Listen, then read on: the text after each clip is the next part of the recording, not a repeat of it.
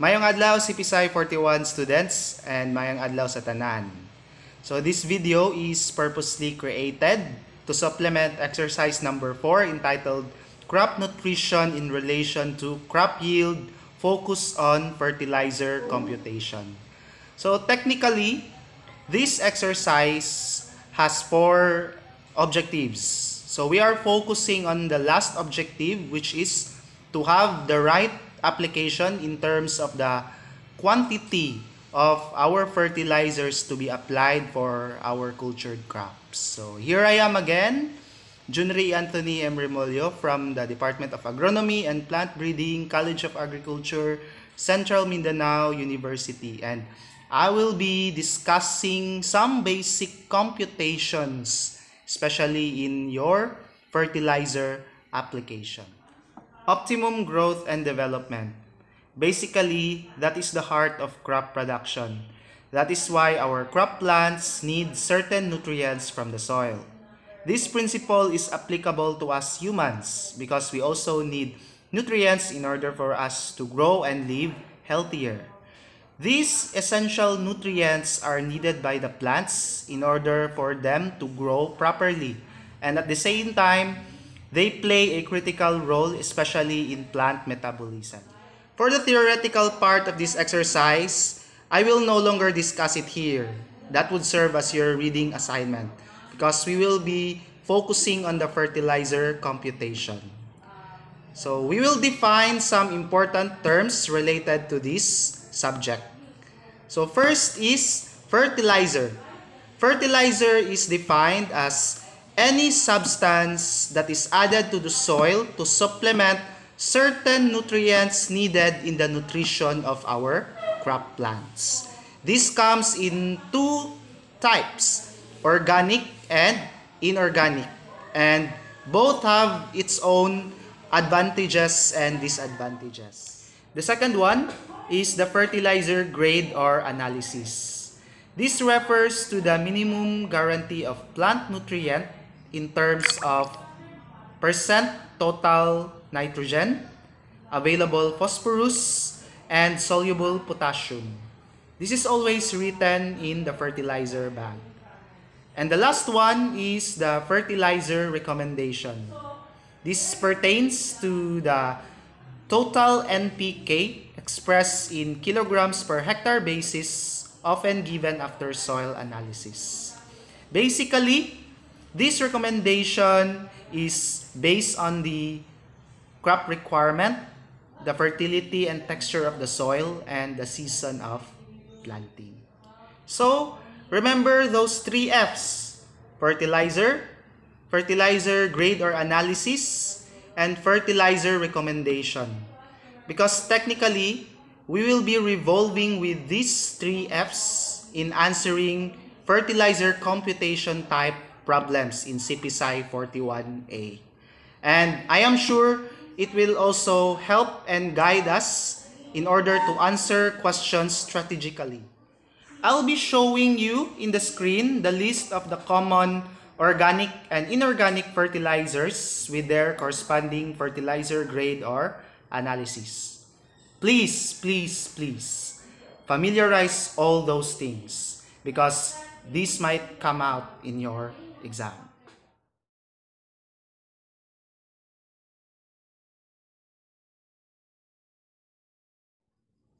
Basically, the formula in getting for the amount of fertilizer material per hectare is equal to the recommended rate of the nutrient divided by the percent nutrient in the fertilizer.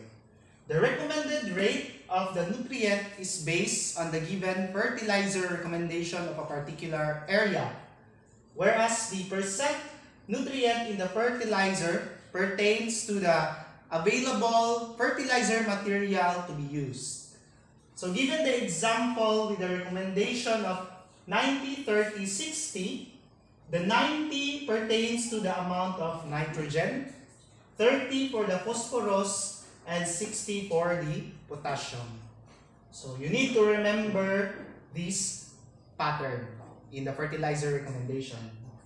So say for example, using the given recommendation, in order for us to obtain the amount of urea with a fertilizer grade of 45000, we just need to apply this formula.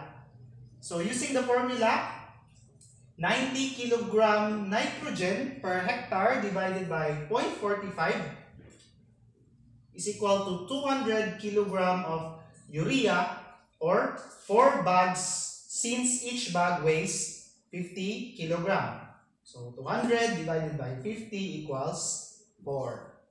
So urea is a single element fertilizer containing nitrogen. As you can observe in its fertilizer grade, the 45 falls into the nitrogen part. Okay, secondly, for the superphosphate, when we use superphosphate or 0-20-0, 30 kilogram phosphorus per hectare divided by 0.20 is equal to 150 kilogram or 3 bags of superphosphate. And lastly, for the murate of potash or 0-0-60, 60 kilogram potassium per hectare divided by 0.60 is equal to 100 kilogram or 2 bags of murate of potash. So in general, the fertilizers that we use in this example are all single element fertilizers because these materials contain fertilizer with only one element. So for urea, it contains nitrogen because the grade falls into the nitrogen part. For the superphosphate, even in its name, you can recognize that it contains phosphorus, so 0-20-0, because it falls in the middle part, allotted for potassium, for phosphorus, and for the murate of potash, 0-0-60, which contains potassium. Let us move on to the next problem. If one bag of fertilizer material weighs 50 kilograms, calculate for the amounts of nutrients present in the following fertilizer materials as reflected in your screen.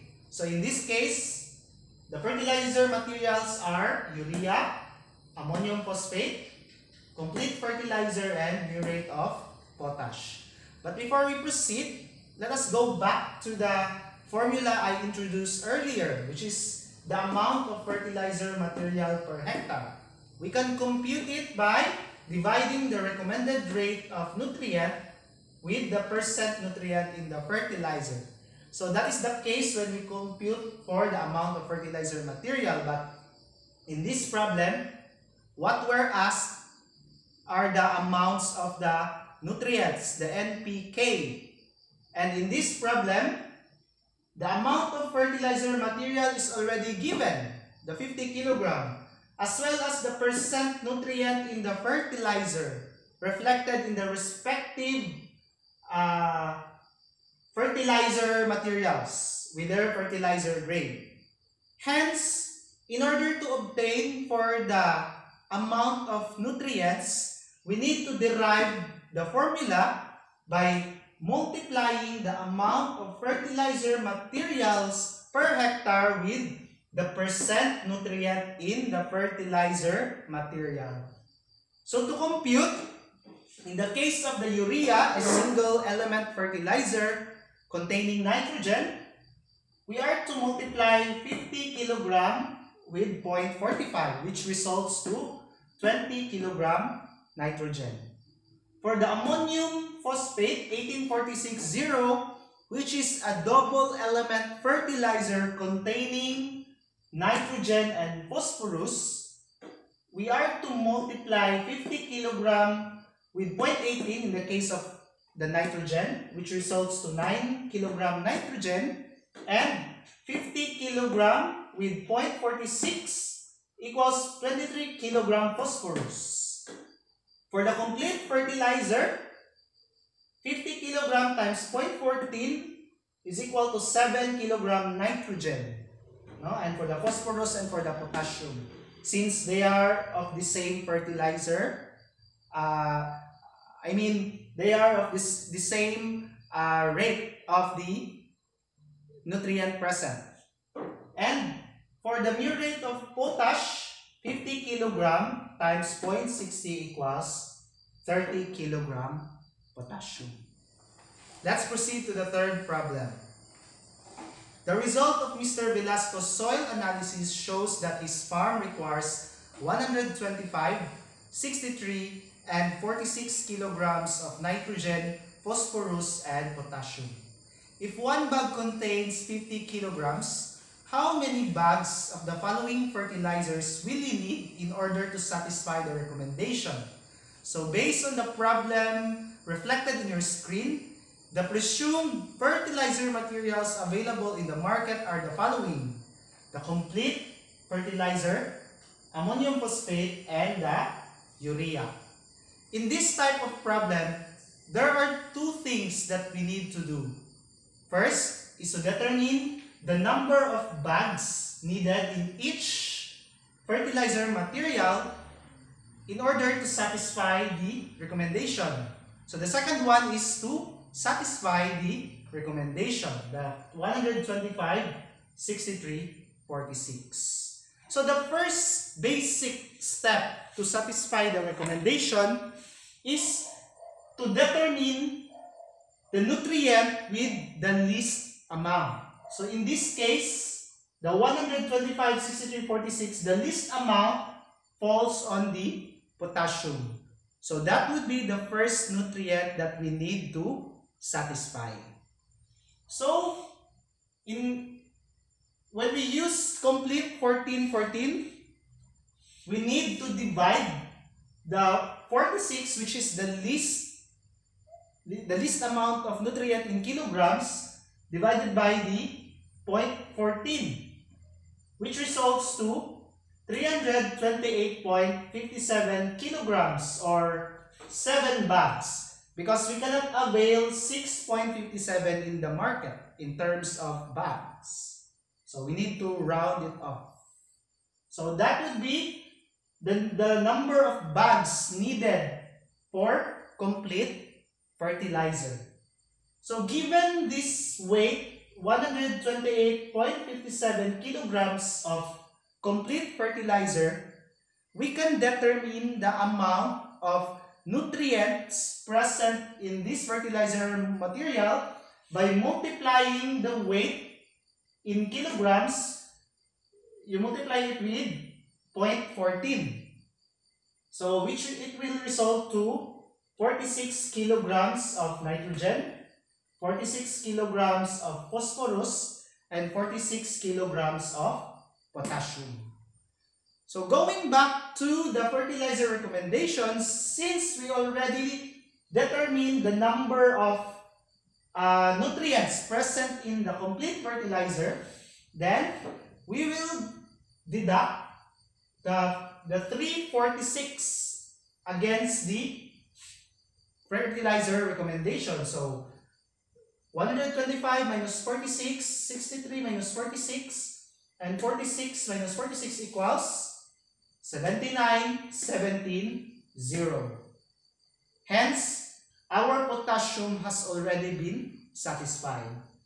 So this will be our new fertilizer recommendation after satisfying 14, 14, 14. The 79, 17, 0. And this will be our reference in order to satisfy the second fertilizer material. Or, to determine the number of bags needed to satisfy the recommendation. Sorry for the error. Okay, for the ammonium phosphate, we need to divide the 17, which is the least amount, which falls under potassium or phosphorus. So 17 kilogram divided by 0.20 equals 85 kilogram or 2 bags. So we just need to round it off, which results to 2 bags. So same procedure. In order to determine the amounts of nitrogen and phosphorus, since ammonium phosphate is a double element fertilizer containing nitrogen and phosphorus, we need to multiply 85 by 0.16 in order to determine the amount of nitrogen, which results to 14 kilogram, and then 85 times 0.20, which results to 17 kilogram phosphorus. So going back to the fertilizer recommendation, we will deduct the 14 and the 17 to the new fertilizer recommendation. So 79,17,0 minus 14 for the nitrogen and 17 for the phosphorus, it will result to a difference of 65,000. So this is the new fertilizer recommendation after satisfying the ammonium phosphate. So as you can see, the phosphorus has already been satisfied based on the fertilizer recommendation. So for the remaining fertilizer material, which is the urea, the same procedure, we divide 65 by 0.46, which results to 141.30 kilogram or 3 bags, since we cannot avail 2.83 in the market. So same procedure in order to determine the amount of nitrogen in urea. 141.30 times 0.46 equals 65 kilogram nitrogen.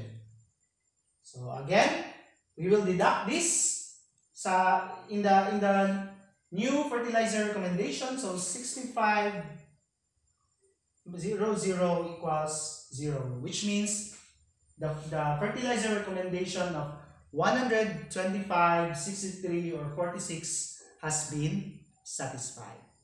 Let me have some few reminders regarding the computation of the fertilizer. In computing for the amounts of nutrients in each fertilizer material, you use the weight in kilograms, not the bags. So as you can see, in order to obtain the amount of nitrogen, phosphorus, and potassium in complete fertilizer, we use the 328.57 kilogram weight of complete, which results to 46 kilograms NPK. The same manner applies to the other fertilizer materials. And I'd like to remind you as well that this fertilizer recommendation is on a hectare basis. So don't ever forget that. So students, I hope this video would help you in answering your laboratory exercise number 4. Remember that the problems I presented earlier are just basic problems related to fertilizer computation. So please tune in to my next videos, for I will be discussing some complex problems related to fertilizer application, which would widen your knowledge and perspective in real-life applications in agriculture.